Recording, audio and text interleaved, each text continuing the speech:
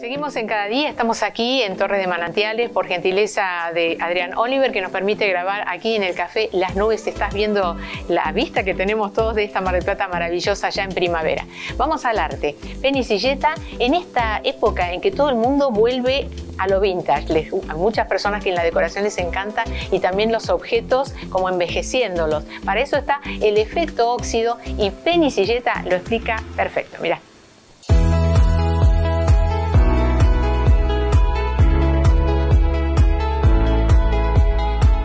Gracias, Lidia. Bueno, hoy vamos a trabajar con lo que es el efecto óxido real. Es un producto que podemos usar sobre cualquier superficie y obviamente da el efecto de un óxido. En este caso vamos a trabajar sobre fibro fácil y vamos a explicar cómo se hace de una manera simple convertir cualquier superficie en un óxido. Acá yo tengo una pieza en fibro. El producto es una pintura que, como tiene partes metálicas, lo que vamos a hacer es mezclarlo bien y después ya directamente con un pincel vamos a ir aplicándolo en la superficie.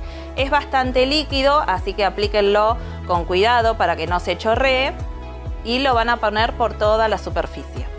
Esto, lo más importante es dejarlo secar. Sí pueden acelerarlo con secador de pelo, pero aplicar una segunda mano.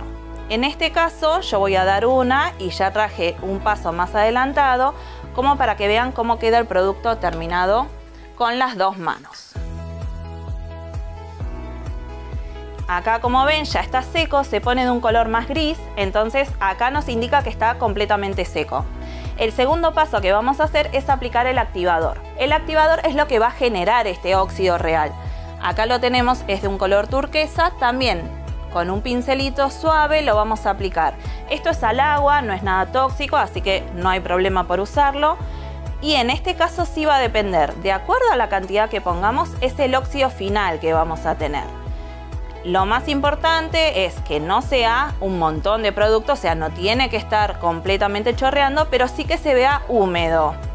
Cuando nosotros aplicamos ya en toda la superficie, este proceso demora más o menos unos 40 minutos. A partir de los 40 minutos empezamos a ver el óxido, como están acá en las otras piezas, pero lo podemos dejar hasta 24 horas. En el proceso final, como ven, tiene hasta las partículas de metal que hace una textura, por eso es tan específico de efecto real de óxido. Bueno, muchas gracias, seguimos con Cada Día. Tu amor es algo tímido, reñido, es algo típico, nada especial, eso dirían los demás. Tu amor es como un tóxico, es un efecto narcótico.